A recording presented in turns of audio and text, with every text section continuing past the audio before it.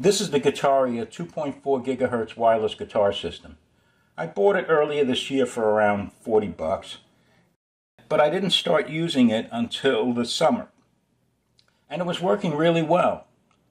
However, at the last gig, after I set up, I was only getting intermittent sound from my guitar. And I realized that as I was jiggling the transmitter, it would come on, go off, and then it just stopped altogether. So for that gig, I had to replace this and put a regular cable in. I brought it home, and it wasn't working at all.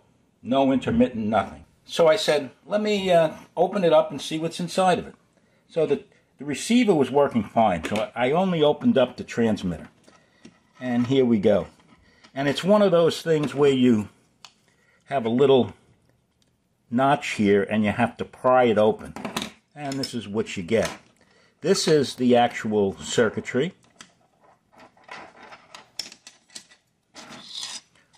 You can see there's the lithium battery on the back, 700 milliamp hours, 3.7 volts.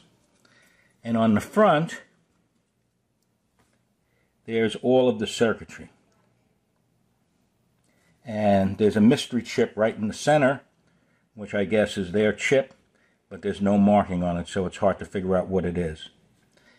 And here's where the USB goes in so that you can charge it. Here's the switch that says pair, and here's the switch that turns the power on and off.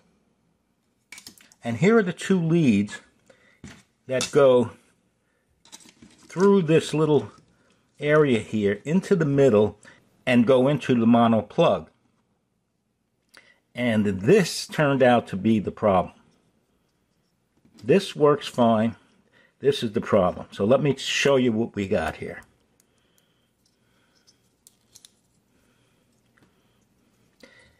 The wires go through here and they attach into here. Here's the tip, and here's the sleeve. The problem here is you notice that this piece, this plastic piece, is broken. And if you look in here, you can see that break. What happened is I was using this on my Strat at first, and it was a little hard to get it in and take it out, and I think I was pulling and putting a lot of stress on this 1/4-inch phono plug. Either way, whether I did it or it broke on its own, that's what happened. It broke, and therefore these leads came disconnected. So the conclusion to all of this is, if you're using one of these, make sure that you treat it gingerly when you're plugging it in and taking out of your guitar or bass.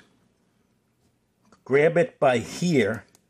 Don't grab it by the end here and pull it out, because you're putting stress on this and this will break. And as the critical drinker would say, that's all I have for today. Go away now.